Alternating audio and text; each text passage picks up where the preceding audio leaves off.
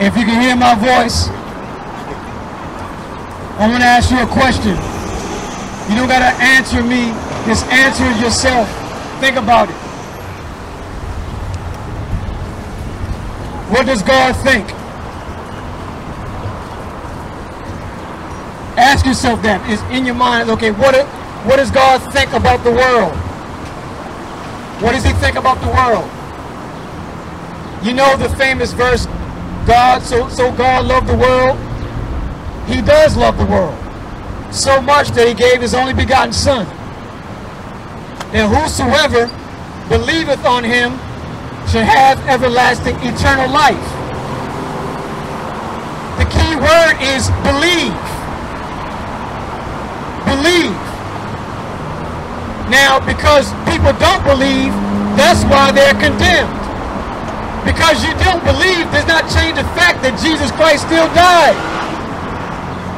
He still shed his blood for your sin. Whether you believe it or not, if you don't believe, he still died for you.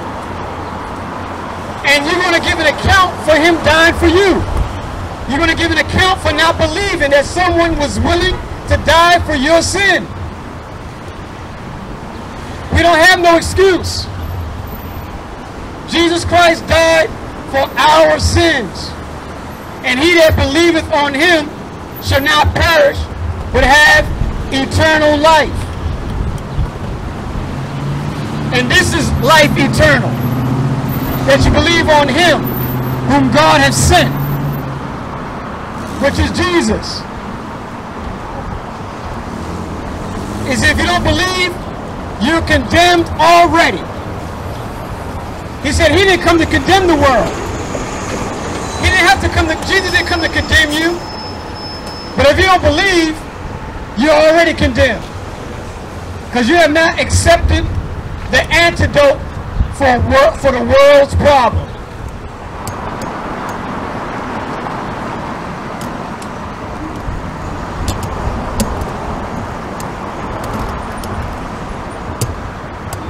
Salvation is free. Yeah. Oh, yeah. Salvation is free. Nobody had to pay Jesus to come to do what he did for humanity. So it is now. Any person who claims to be a man of God and wants to charge you for the gospel, he's a liar and a deceiver. The gospel of Jesus Christ is free. Free of charge. It's free. All you have to do is believe and obey what's written. A lot of these places that make it complicated is believe what the word of God says. Repent. Be baptized in the name of Jesus Christ. Wait for the promise of the Father and believe on Jesus as the scripture has said. That's it. Yes, you're going to go through persecution. People may hate you. But God will take care of you when you do it the right way. People make religion and salvation about everything that God said is not about. They make it about color. They make it about race. They make it about male and female. They make it about money. They make it about the building and make it about all types of politics. All the things that God said it was not about. The purpose of the gospel is to save that which is lost. That's the purpose then. It's the purpose now. That what should be the focus always should be on seeking and saving those that are lost and giving them the truth. It's not enough to be a good person. Now, I know a lot of good people, but they're not believers. Morally good people.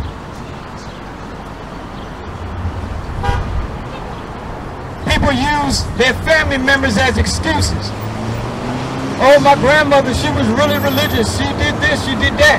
But she didn't obey the gospel. I know that's a hard saying. You may say, oh, you what? My granddad, he's not going to heaven. I can't put them there or take them out. But just because they did something, what about you? Did you repent? Did you obey the gospel? Don't ask me about someone in your family who you respected that's not even alive. What did you do? Because if your person was so religious in your family, why didn't you change? People talk about Mother Teresa. She did a lot, okay, but she can't save you. Don't use Mother Teresa as a standard for what you want to do in life. In the eyesight of God, that's not going to work.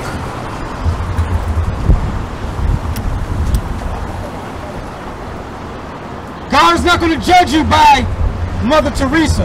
He's not going to judge you by Mary. He's not going to judge you by the Pope. He's not going to judge you by Justin Trudeau. He's going to judge you by His Word.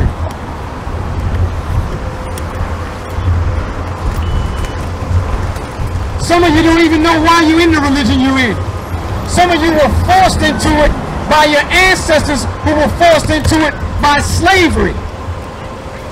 A lot of you were in religions that was conquered by other nations in war, and it made you serve their gods. So all you have been taught have been lies. That's all you know. If I ask some of you, why you Catholic? Why you Muslim? You can't even really tell you. You couldn't even tell me. All you can say, oh, my mom was, my granddad was, my great-granddad. No, don't tell me about who was. Tell me why. That's the beauty of the gospel of salvation of Jesus Christ. We can tell you why we got saved. We can tell you how we got saved. It's not no mystery. We don't have to say, oh, because of my granddad or my mom. We can tell you that the Word of God changed us. The reason why we're in the faith we're in is not because we were conquered by another nation and forced into it. We can tell you why we believe what we believe. Ask yourself, why do you believe what you believe? And if you strip away all the fat, I can guarantee it's because of what you've been listening to on television and what you've read in books that have programmed you to believe a lie.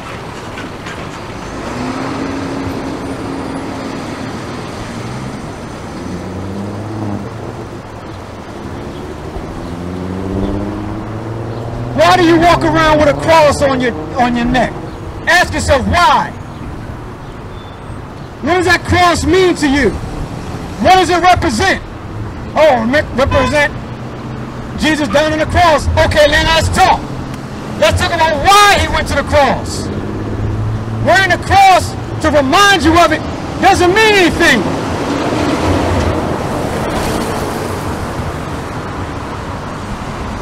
Having a fake picture in your house doesn't mean anything. Getting tattoos or praying hands on your skin doesn't mean anything. Saying the sinner's prayer doesn't mean anything if you don't change. Going to a confession booth doesn't mean anything if you don't change.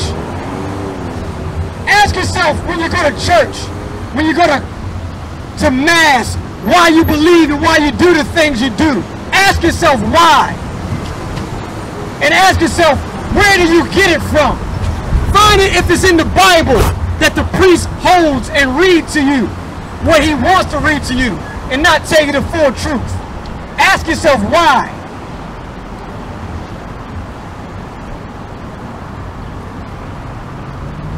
Ask yourself.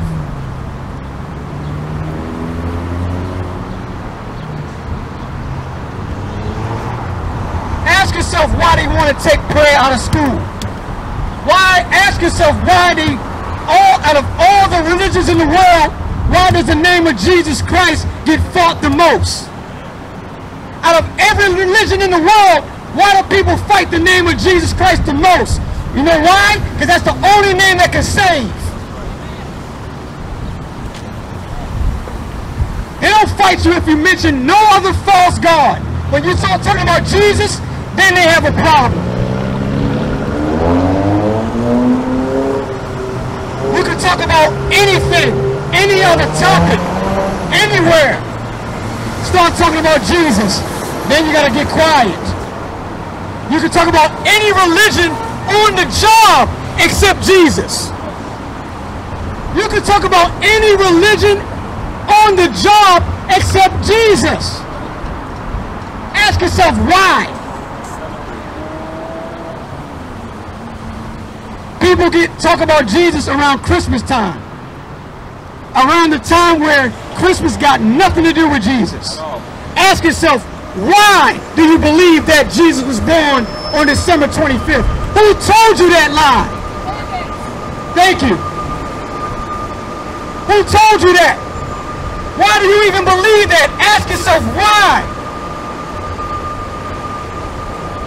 When Easter come around and they call it Good Friday, ask yourself, why do you believe that lie?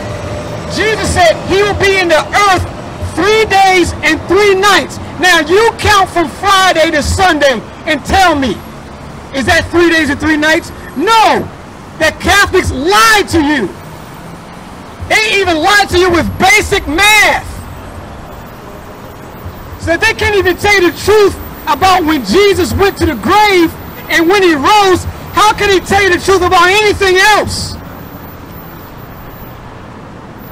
3 days and 3 nights he was in the earth. If you count from Friday to Sunday, that's not 3 days and 3 nights. But you ask yourself, you have heard this lie for centuries. And then on top of that, the devil boasts. He boasts. And to have you also celebrate what he really wants you to celebrate is the pagan Easter, the bunny. That got nothing to do with Jesus Christ's resurrection. Christmas, the false pagan winter solstice. The devil got you worshiping devils and then claiming it is about God.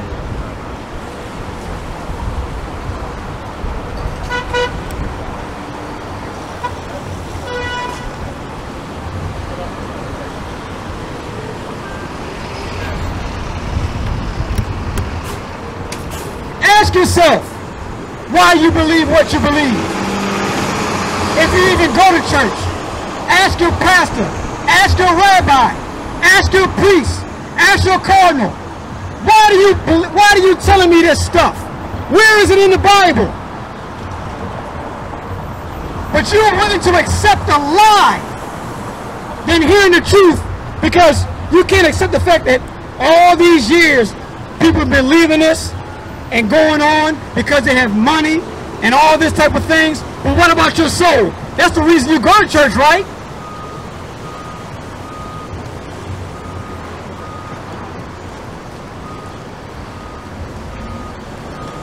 It's not enough to say you believe in God. It's not enough to just say you believe in God. The devil believes in God. Glory to God. Do you know that? It's not good enough to say, oh, I believe in God. The devil believes in God. And you know what? The devil knows there's only one God.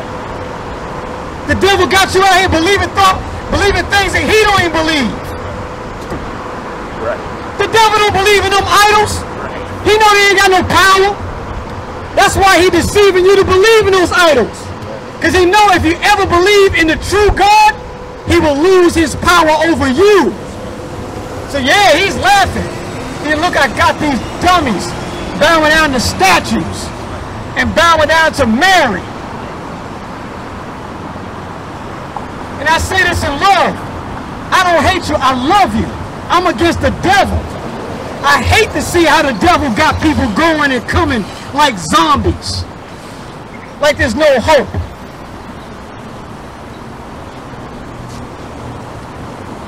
The health organization got everybody, majority of people wearing masks.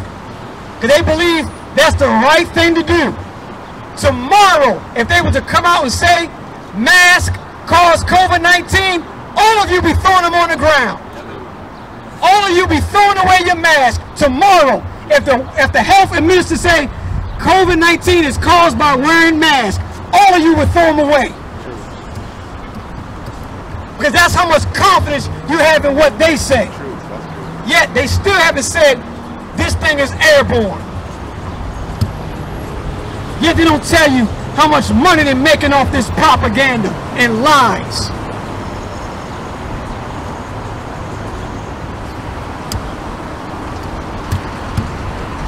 God never lied to no one, and he never will. And because he never tells it, he can never lie and never will, and because he told us all the truth, when judgment comes, we can't say a word. That's right. We're going to have to tell God, well, I believe what CTV said. I listened to Pt1. I listened to CNN. I listened to Fox. I listened to this guy on YouTube. I listened to this person on Twitter. I trusted that person on Facebook. But did you trust the infallible Word of God? Look, we're not perfect. We have struggles too. We are men of like passion. We have our ups and downs. We have our tests and trials. We have our temptations too. We have our family to take care of too. We're not different from you all. The only difference is God saved us. We didn't do that on our own. We couldn't save ourselves. That's why Jesus had to come.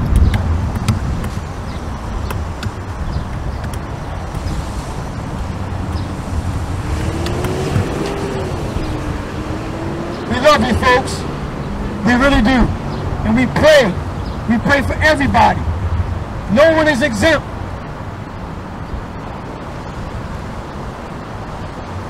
Jesus' blood is good for everybody. Salvation is for everybody.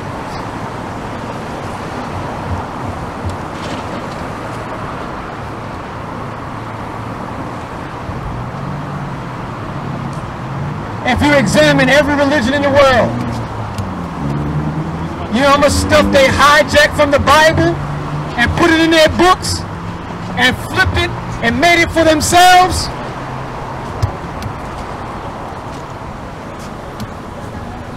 The Sikh religion, where do you think they get long hair from?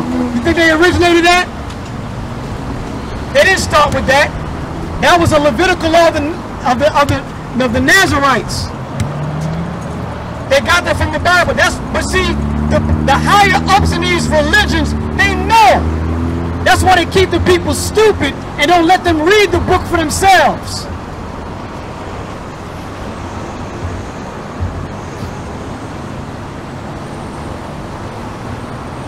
We have to go back to the Bible. Go back to what's the Word of God. This is the Word of God. People want to complain about the Word of God.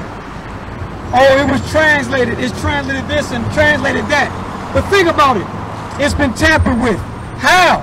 When it's condemning and talks about things that are right now. How could it be tampered with since it's so accurate? Something that's tampered with cannot be accurate.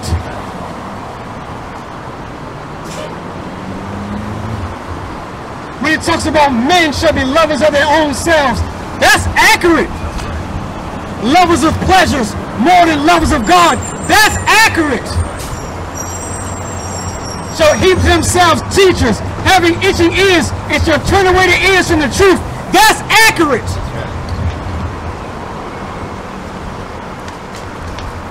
You shall be hated of all nations for my name's sake, that's accurate. Glory to God. That's accurate. That's not tampered with. That's accurate. That's accurate. Yes. He said, you shall be persecuted for my name's sake. That's accurate. Yes. Glory to God. The book is not tampered with. Amen. The devil tampered with your mind. That's right. That's right. The Bible is accurate. That's right. Glory. That's right. Oh, glory to God. Yes. It's accurate. Hallelujah. Men love darkness rather than light. That's accurate. Come on. Because their deeds are evil. That's accurate. When you want to be with a man, that's evil. Right. When a man want to be with another man, that's evil. Yeah. When a woman want to be with another woman, that's evil. The Bible is accurate. The Bible calls it unnatural affection. That's accurate. Don't believe that lie, oh, the Bible's been tampered with. And for you hypocrite, black Hebrew Israelites, or you want to say, oh, the white man gave us the Bible, you're a liar. White man is not that powerful to give us something so accurate. No color, no man is that powerful to give us the Bible to be so accurate. This has been inspired by God Almighty. If man had his way to do something, they would have. If man could change the Word of God, they would have. But man cannot change the Word of God. That's why it's so accurate.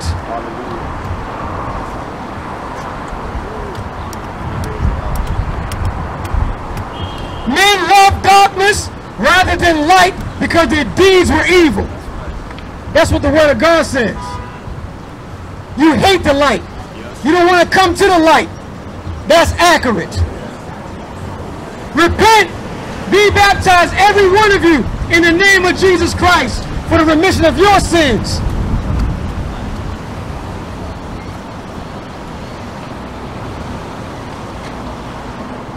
You know why the Bible is so accurate?